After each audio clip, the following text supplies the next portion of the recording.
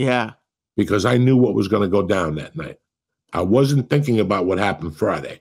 I was so busy in my life with my daughter, and we had to go somewhere. I was just excited for 11:30. And I put that me and my wife watched his special because my wife had never known who Shane was. So I go, let's watch the special so you could see it.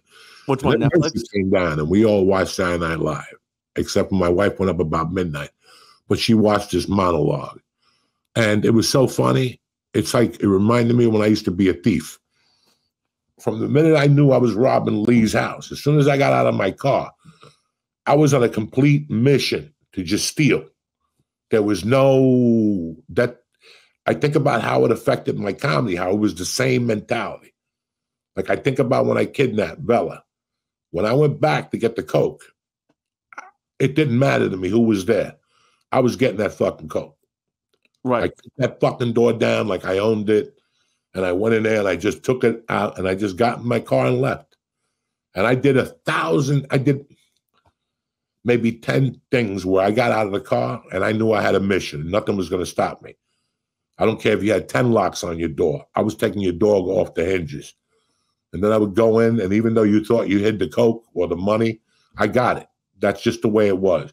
And I'd walk out of there like I'd own it. And people from the area would look at the door like, you just busted that dude's door, and walked in there and walked out.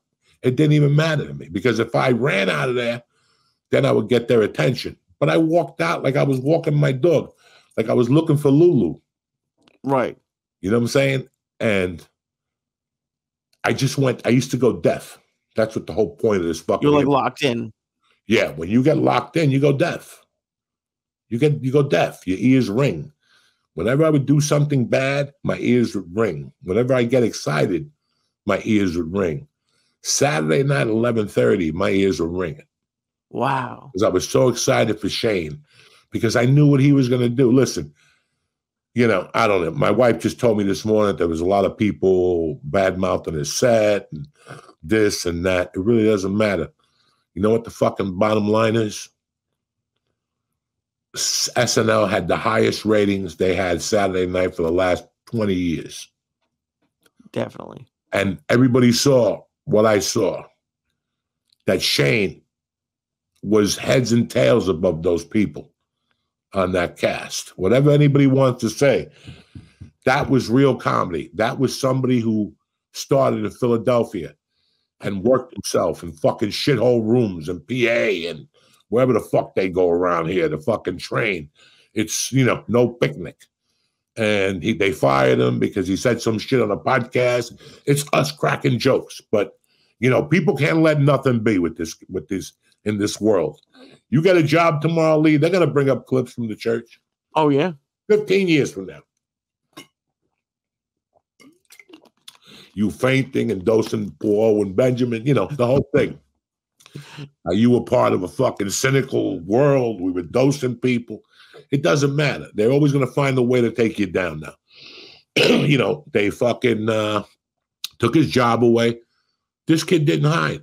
He fucking went and shot a special in Austin. Yeah. And from there, the gravy train didn't stop. He just he knew exactly what to do. And nobody could tell him he was canceled or nothing. It went in one ear and went out the other. We're comics. We don't need the fucking system at all. We use the system because we think we don't need the system. When you first got into comedy, you got into comedy because there was a guy with a fucking brick wall and a microphone. It wasn't because fucking Adam Sandler did 2,000 movies. And that's why you're getting into stand-up and tell me you want to be a tour manager, you know, you want to do world tours. No, you're not, because in the meanwhile, you want to be Adam Sandler. And I'm not mad at you. But there's a guy that went up there and, you know, his jokes weren't, I mean, to me, I was dying. He was great. I love when people push a joke and then they believe in it. Whether you laugh or not, they're laughing. That burns people. People get, especially the people in that room. Oh, yeah, the band behind him was pissed. The band and the poor gay Chinese guy with the fucking, you know, every time Chappelle went on, let's see where Yang is. You know, this guy went on, let's see, you know, who gives a fuck? We're comics. What the fuck is going on? What the fuck has been forgotten? What has been forgotten? What has happened to not only comedy, television, the last 5, 6 fucking years? Everybody's had ammunition out for everything. You can't do nothing. Poor Joey Coy a month ago, fucking, went up there. Oh my God, for 2 weeks they dragged him in the mud. Little did they know he was about to sell out the Forum 2 nights in a row. And all that fucking publicity made him sell 2,000 more fucking tickets, or 10,000 in his fucking world. So, these people love to, every time they point a finger, they haven't learned from Andrew Dice Clay. They never learned. What's that? You don't like Lee? You don't like Joey Diaz? Shut the fuck up. If you know they're going to be on a show, don't watch it. But for you to watch it and then fucking say how they ruined the show. Listen, I've always believed one thing, and I'll state it right now whether anybody gets mad or gives a fuck. There's the Improv in LA, there's the Laugh Factory, and there's the Comedy Store. And I truly believe this. The Improv is a great company. They're a great company. I love working Melrose and across there. They made me who I am today, the Improvs. I'm not going to lie to you. I worked a lot of their rooms. The Laugh Factory was great to me. I always liked Jamie. When I first moved to LA, I went in there and did fucking Monday nights every Monday, 20 minutes, $25. That was $100 a month. That was big in my world when I walked into Jamie's. But I always believed one thing. I don't know if I ever said this or not. I don't give a fuck. When you pass through the Comedy Store, not on a Tuesday night, they do the belly room with Lulu the Magician. I'm talking about when you're in the original room banging it out with these fucking animals, and you're in the main room banging it out with the fucking animals. And again, I say the main room loosely because my first 7 years in the main room, my percentages were 10% of doing well in that.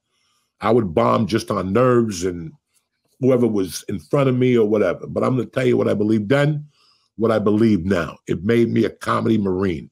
And the people who were in there at the time when I was in there were comedy Marines. What does that mean? We go in when nobody else could fix it.